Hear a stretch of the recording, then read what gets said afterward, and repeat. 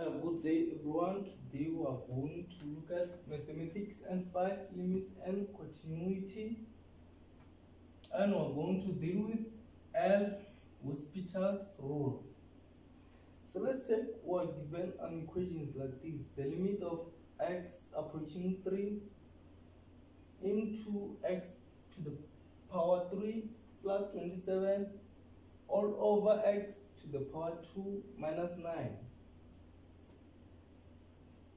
When we apply direct substitution here, we're going to end up with 0 over 0.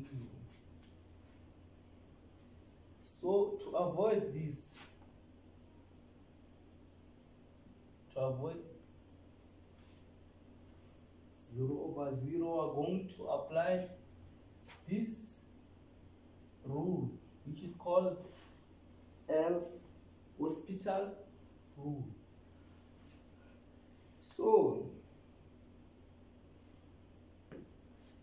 the rule states that when we are given the limit of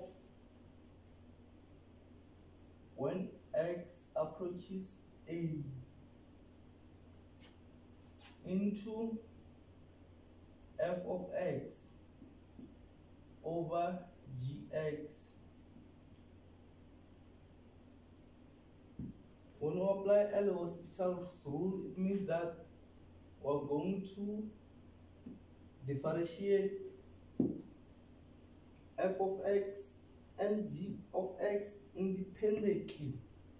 This is going to be equal to f prime of x all over g prime of x. This is our L.Hospital rule. So we're going to apply this rule to simplify our equation. Okay.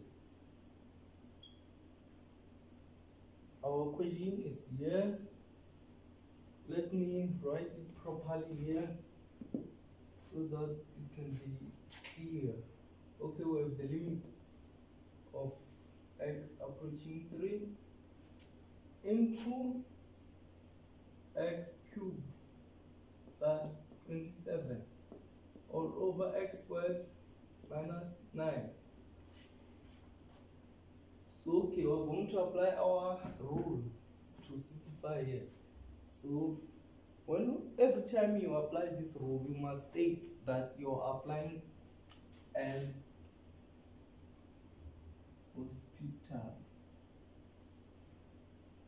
L.Hospital's rule. Every time you apply this rule, you must state that you are applying the rule. Also write 0 over 0 here equal to 0 over 0 and write L.Hospital rule. Okay, so we're going to differentiate our top part and our bottom part independently, like what the rule states here.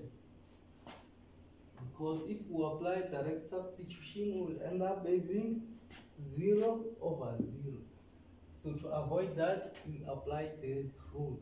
So this is going to be equal to, limit when x approaches 3. When we differentiate our top part, we are going to end up with 3x squared over 2x. We're going to end up with 3x squared, and our bottom part, when we differentiate our bottom part, we're going to end up with 2x.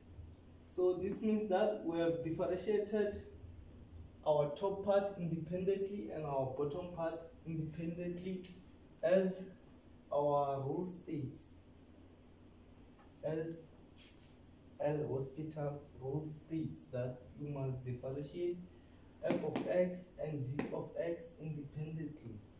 Okay, so this is going to be equal to, now we can take our 3 and substitute it inside our equation.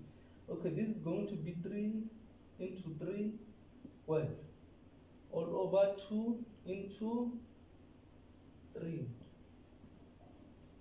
So 3 into 3 squared, this is going to be simply 3 multiplied by 3 squared is 9.